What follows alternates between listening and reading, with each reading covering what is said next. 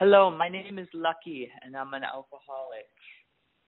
I first came into the program over 16 years ago, and when I came in, I didn't see people who looked like me, and I didn't see people who sounded like me. I'm a transgender alcoholic, and finding space in the rooms was really difficult for me.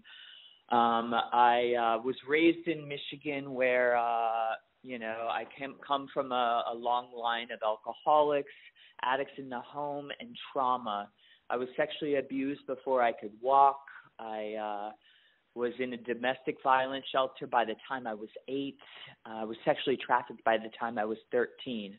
And I often say, the trauma doesn't make me an alcoholic, but what it does is it installs the voices in my head that I have no friends, that nobody loves me, that I don't want to be here, that I want to get out. What makes me an alcoholic is when I picked up a drink or a drug, I thought it was a solution to the pain that I was in. I really feel like alcoholics live 3 lives, the life of untreated alcoholism, which, I'd argue was the most painful one, where I believed that messaging that, I had no friends, nobody loved me, and I don't want to be here. I went through life believing that, and then as soon as I picked up a drink or a drug, it put a stopgap to my suffering. It was the solution to deal with the pain of being a human being. I came into the program pretty quickly after I started drinking because I knew I was an alcoholic. I knew I was an addict. I knew that, this was the solution to treat that pain and suffering. And I landed in the program, and I didn't see anybody who looked like me or sounded like me. So I thought that the message of recovery was for everybody else and not for me.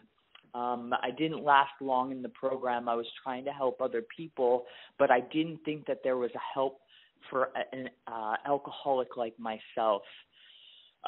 So I went back out. I went back out for 10 years, and the pain and the suffering of those 10 years, it's hard to describe. And then I didn't come back until, about 7 years ago, and I did my first 90. I followed all the suggestions. Get a sponsor, 90 and 90. Don't pick up. But I still didn't believe that the message of recovery was for me, and so I went back out, and I went back out 16 times after that first 90 days. Because I didn't believe that the program was going to work for me. There wasn't language for people like me in the rooms of Alcoholics Anonymous. So I bounced around. I would go to anniversary meetings, and the more time people had, the more I thought that they were like King AA or Queen AA. And I really respected the old timers in the beginning. But I can't tell you the number of times I've been chased out of a meeting for using the bathroom, or told that people wouldn't sponsor people like me because of, the men with the men and the women with the women. This is a life or death errand for me and people like me.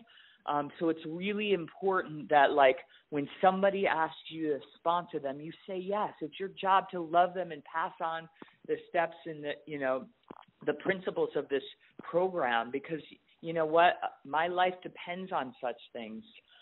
And I think about all of the people who suffered. I didn't get and stay sober until I walked into my first meeting of Trans AA.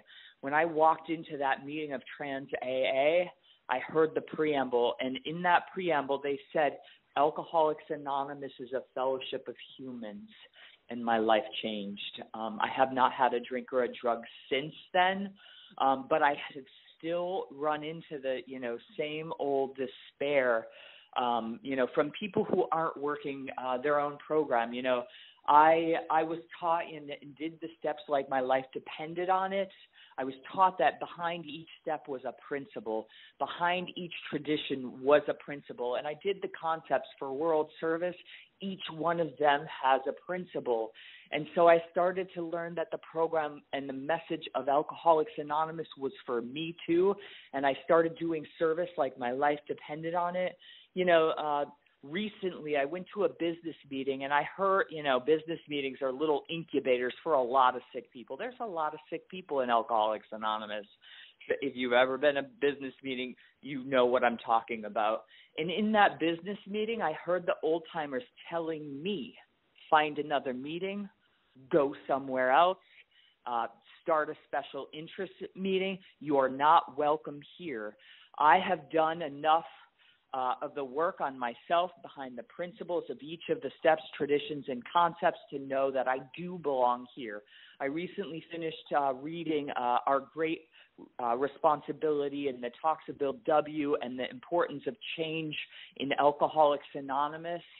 And, that meeting behind at that business meeting was about the preamble change.